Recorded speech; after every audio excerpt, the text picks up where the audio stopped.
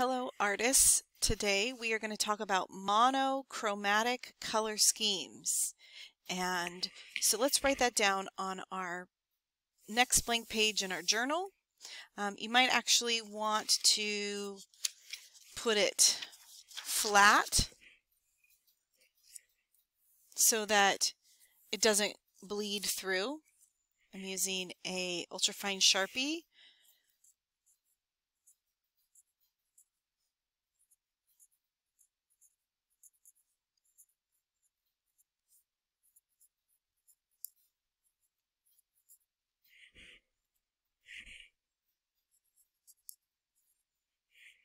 Monochromatic color scheme. And a monochromatic color scheme the name monochromatic is actually two words put together. So we have the word mono and then we have the word chromatic. So mono means one. Let's go ahead and write that down.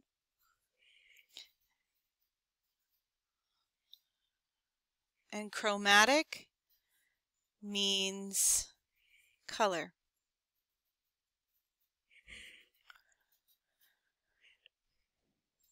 So that's what monochromatic means. One color plus something.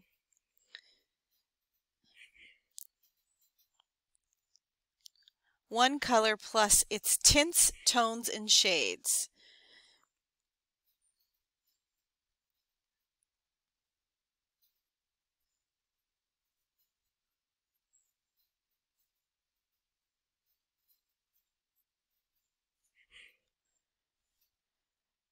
And a tint, we're going to define a tint, a tone, and a shade.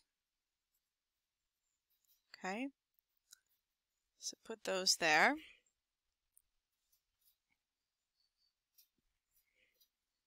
I zoomed in a bit. Tint means color plus white.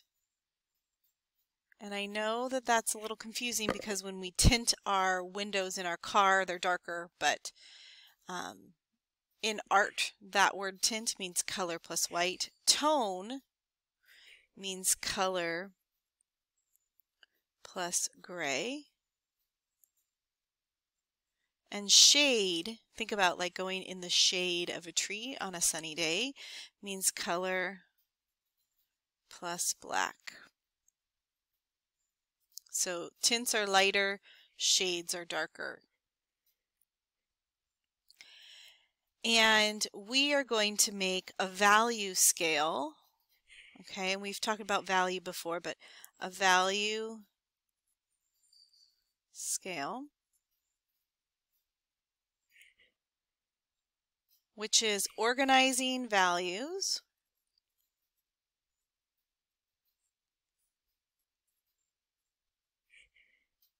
from light to dark.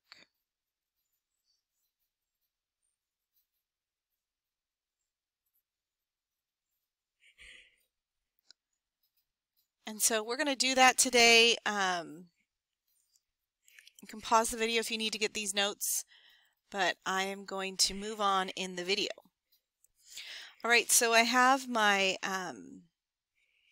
journal here. I zoomed out, and I'd like you to draw 5 circles, all about the same size, and you could use like the inside of a tape thing. You could use a small cup, but I want them to overlap, so I want to show you here, like this. Here's one circle, and then I want to overlap just a little bit. Circle 2. They don't need to touch, leave some space in between here. Circle 3.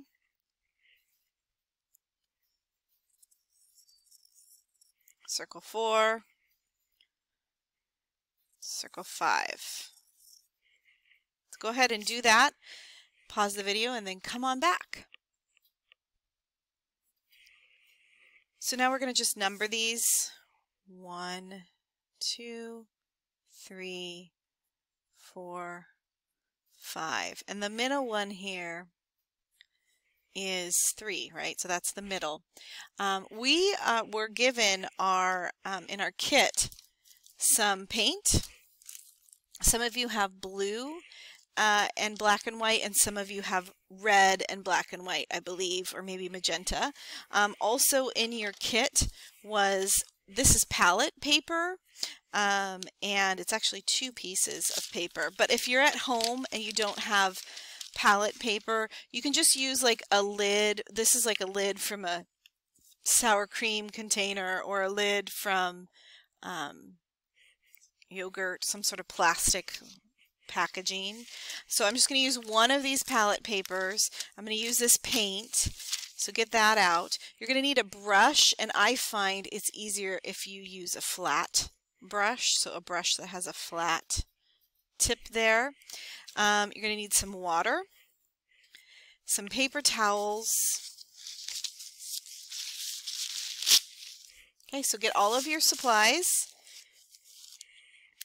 and come back and we'll start painting and mixing monochromatic colors.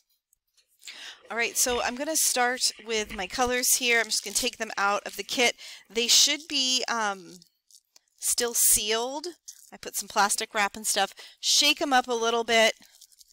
Put your hand on it though. You don't want these to go everywhere. They are something that will stain your clothes. Okay, and this is the paint we're going to also use for our painting that we're going to do later. So you want to take care of this, meaning you want to put the lids back on. You want to seal it up really well and keep it airtight. I'm just cutting the tape so I can get to these. Okay. So we're going to start with tints, and I have my palette paper here, and get some of my color out.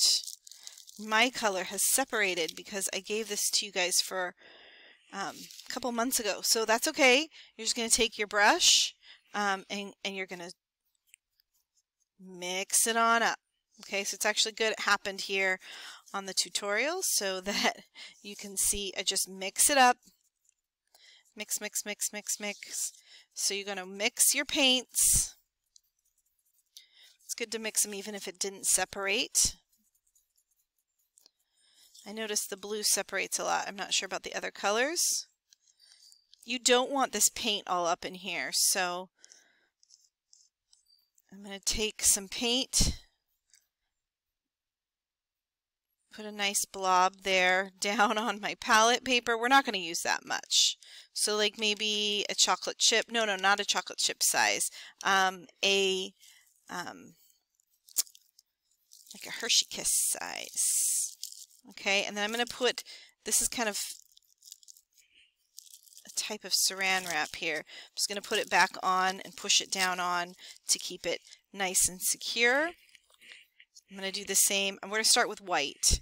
Let me clean my brush. So do this along with me. Make sure your brush is clean and dry. This is acrylic paint, and it doesn't need the water. Water is not its friend. So I just kind of squeeze it between some paper towel here. If you're working at home, you might want to protect your desk area, because look, I'm already starting to get some paint here and it won't come off. It'll stain.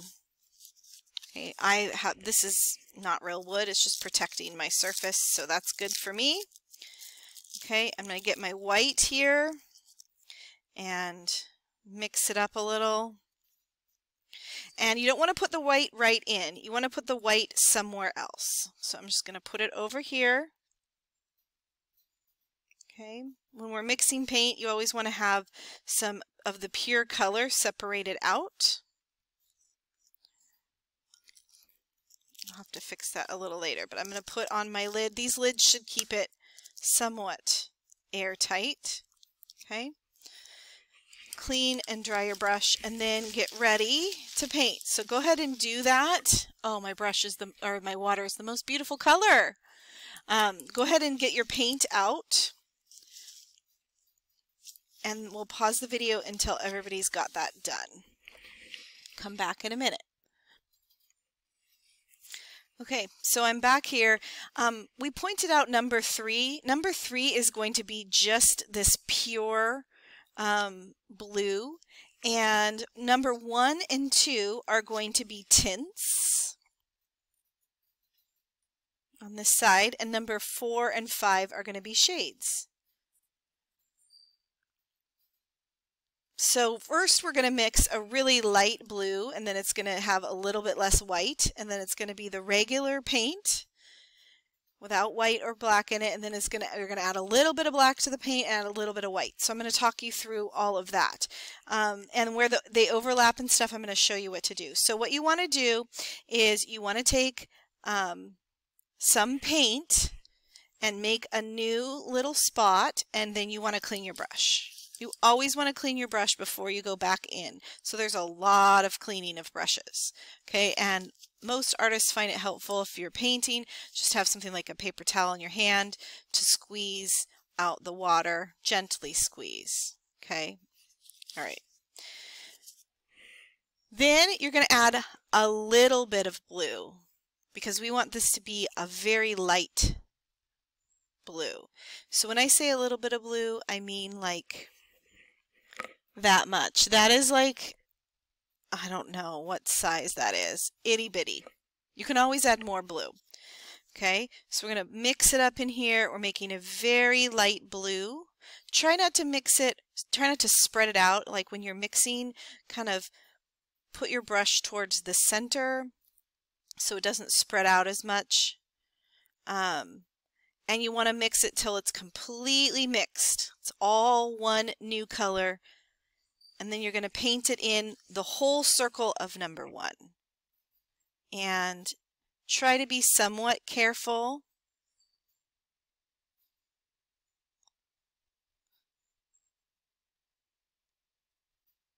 Go around those edges. This is kind of practice with not only mixing colors, but painting with your brush. You want to have a nice, smooth edge here. And full color. It'll dry pretty quickly because we're painting on paper. So go ahead once it's dry and give it a second coat.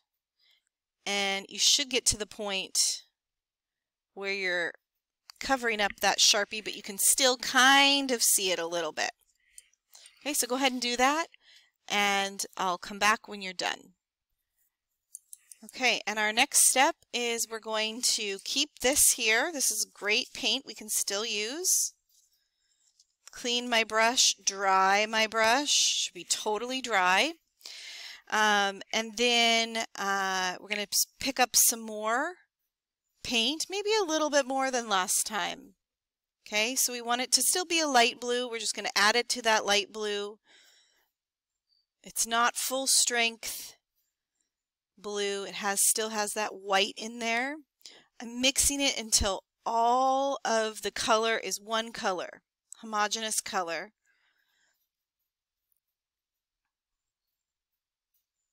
Kind of getting off the extra amounts on the side here, kind of tapping it off.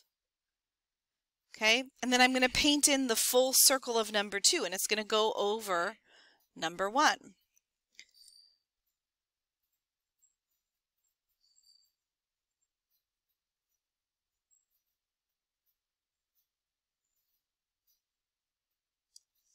So go ahead and try this. You can see that it should be visibly darker than number 1. Visibly more bluer is what I should say. It's technically not darker. It's more bluer. It's more intense color. Okay, go right over that one. Let it dry for a minute or two. Make sure it's solid color. And then you can go back with another coat. So 2 coats.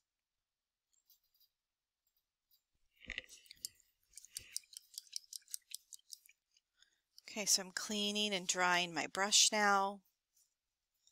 And we're done with this paint here, so don't go back into that paint. Number 3, remember, is just this color here. And I can tell I have a little bit of water in my brush. Really try to get all that water out. It's water and I'm kind of mixing it here. Remember, my blue was kind of separated, so I'm just trying to get it a nice consistency to paint.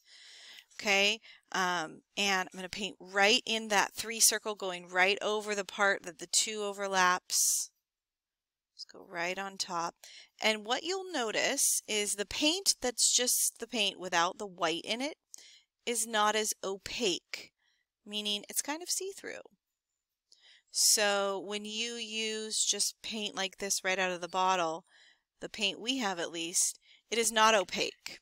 And so you're going to probably have to do 2 or 3 coats. You're going to let it dry. Well, probably 3 or 4 actually. You're going to let it fully dry. Okay, if you're at home, you could blow on it. Mine's pretty dry here because we're working on paper. If you're at school with a mask on, don't blow on it. Don't take your mask off. Let it dry and then go over with another coat and do that several times until you get a solid color that's not see-through. It takes some time.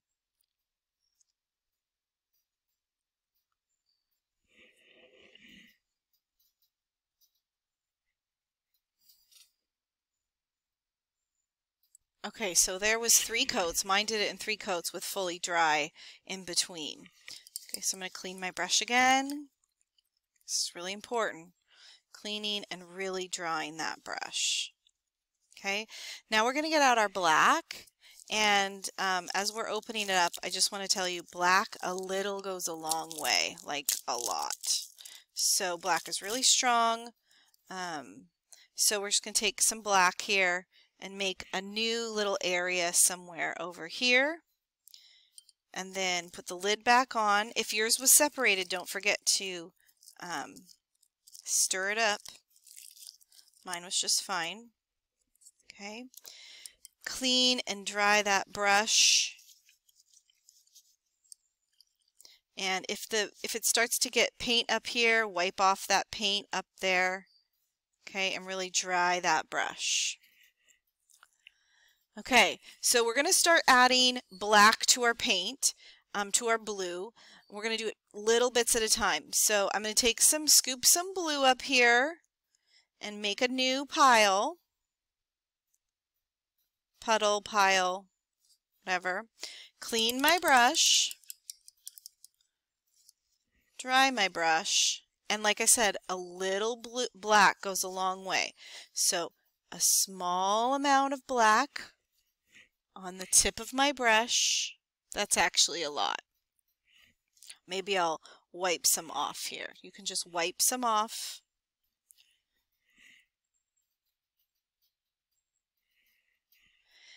And because you can always add more.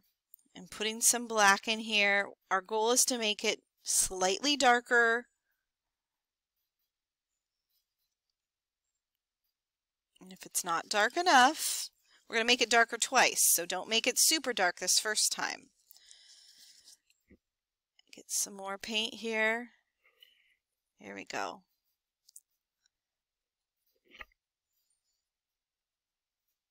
I might have made mine a little dark, so if you make yours a little too dark, okay, this first time, that's okay.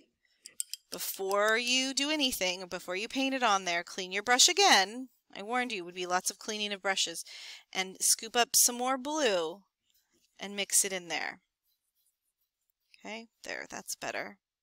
Really mix it together. It's a really beautiful color, a little bit of black with this blue. It's really nice. Okay, this black is a very nice black. I think it's called Mars Black. Okay, then we're going to paint it in circle number 4, right over the part that it overlaps with circle number 3.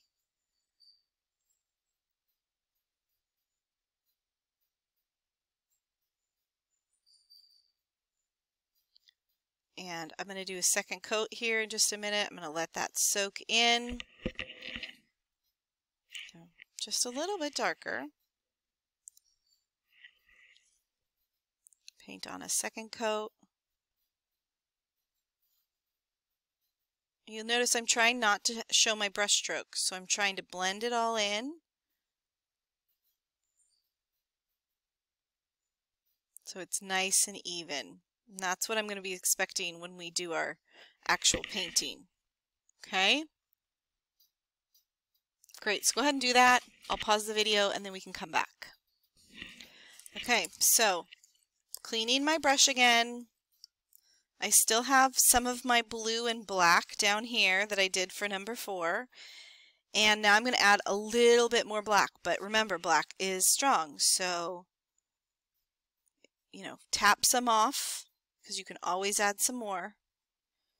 And we're just trying to get a darker blue, but definitely not black.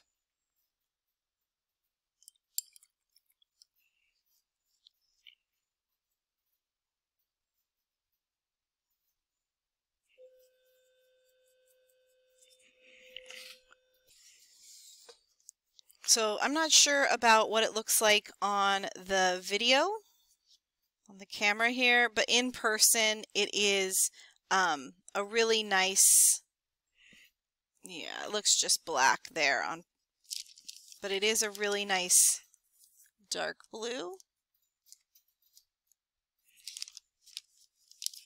And so I'm going to use this color on circle number 5. It should be notably darker than circle number 4, but not black.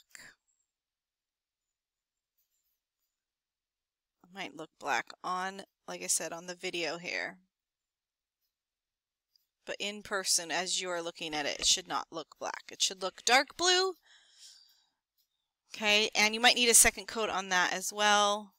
So once it dries, put on a second coat.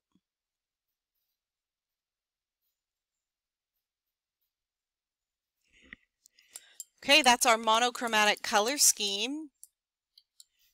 Pretty cool. We're going to be using this in a painting.